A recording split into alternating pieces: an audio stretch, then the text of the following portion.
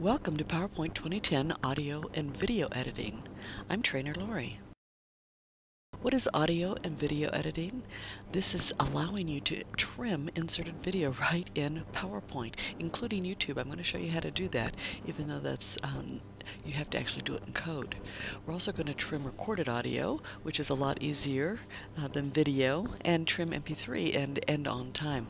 So if you have music associated with your PowerPoint presentation, you can end it on time. We'll find our tools in two places. One, you can go to Home New Slide and you'll see Insert Media Clip, or we can go to Insert Video. And we're talking about right now video from file. We'll be talking about video from website in just a minute.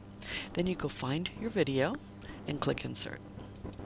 It can insert from a lot of different file types, so including AVI. When we first insert our video, this is what it looks like. It has this, it's big and black, and it has a play button at the bottom, and it will show you the elapsed time. And if you play it, if you hit the play button, then it will turn to a pause button and you can actually watch it. While you're watching it, if there's a point where you would like it to start and stop from, there's a tool called the bookmark. And when you click that, it will put this yellow dot wherever you've clicked it. So it'll help you remember when you go to trim it later. Now that we're in trim video, you can either find that spot again, knowing exactly where it is, or you can trim it using the trim tools. The green is video start and the red, obviously, is video end. You can click and drag those so that it starts and ends anywhere you want. What you can do is trim off the beginning and the end. What you cannot do is trim out some of the middle. You can simply trim off the beginning and the end and leave whatever you want in the middle. The blue icon here is the current play point, so that will move as you're playing the video. And then you have the option to pause at any time. But if we just want the bird portion, you can trim off the ending. See how I've moved the ending over, and then you can have it just now. It's 2.721 seconds. So that 30-second video is now turned into less than 3 seconds. You do have the option of fade in and fade out, but let me show you what it looks like. You can see that what it means is fade from the beginning of the video to the end of the video, which I think is a little confusing. Usually what we want for fade in and fade out is fade through black. So a better option for that would be transitions, where you can fade the entire slide, or animations, where you can fade just the video itself. So you don't get that double shadow effect. Now when you go to play it, you have some more options. For example, volume. You can certainly, if you're going to be playing this from your laptop and you want people to hear it, you'll probably want to turn that volume up. Sometimes you don't want any volume at all. You just want to show it, so you might mute it. You can also choose to have it start on click, which is the default. But here's a big problem that I've found. I've watched presentations where people don't have access to the computer. They've put it on a thumb drive and somebody else has taken it somewhere, and all the presenter has is a remote to advance the slides.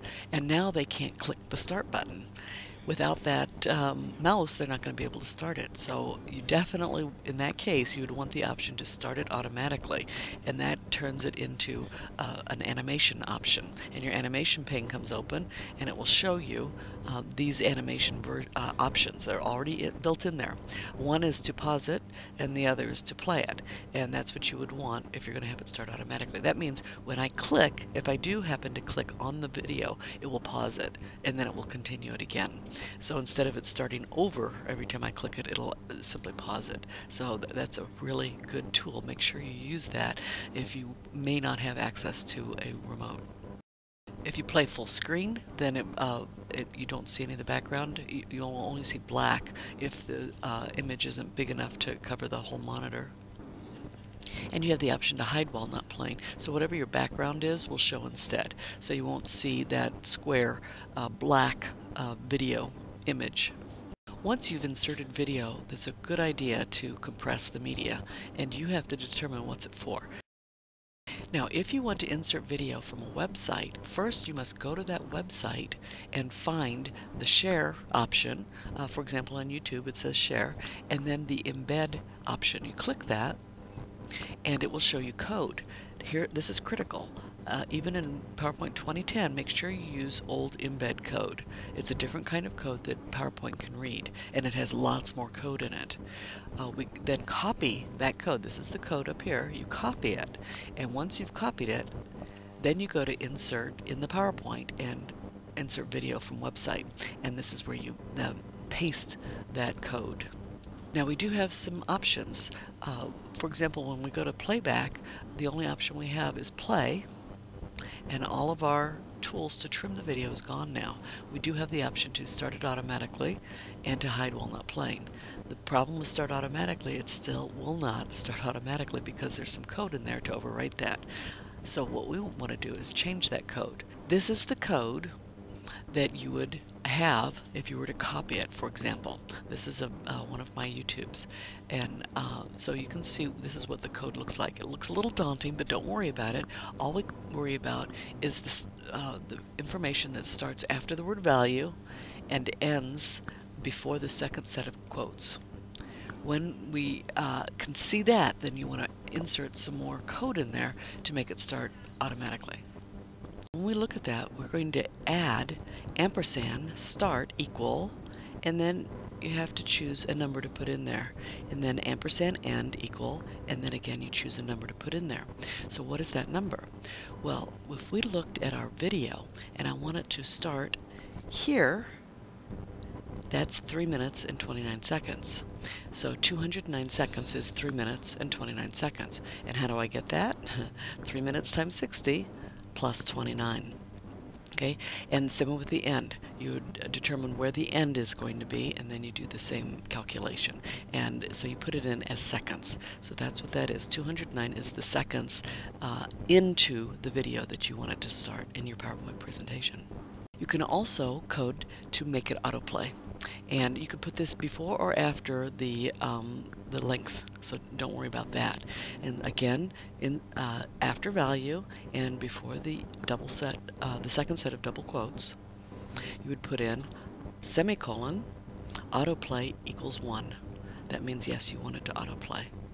And so when you put that in, it will automatically play, and you don't have to worry about clicking a button. So it moves from having that start button strictly from the black to playing. When you insert audio, it's very similar to inserting video, a little easier actually. And you can insert from all these different kinds of files. You can also record your own audio, and it becomes one of these files, and then you can just edit it at that point. So you insert your audio, and instead of looking like a picture, it just becomes a little horn icon. And again, you can hit the play button, and you can also have the option to fast forward it. When you right click on it, you have the option to trim audio, or when you go to playback, you have the trim audio just like you have the trim video option. Another option for having it start automatically is under animation. Now under animation, and here's my animation pane, I can click the drop down arrow and choose my effect options, and in this case it opens right to the effect tab, and you can choose where you want it to play from timing. In this case, 12 seconds after the slide starts, then the music or the audio will start. You can also have it stop playing after so many slides, or after the current slide. So for example, if you have a recording, a CD type recording, an MP3, you can choose when it starts and after what slide it ends. So you have some flexibility with that. In fact, this used to be the only way you could trim your audio, and so I use this a lot whenever I wanted to add music to a PowerPoint presentation. That's all for this time. See you next time.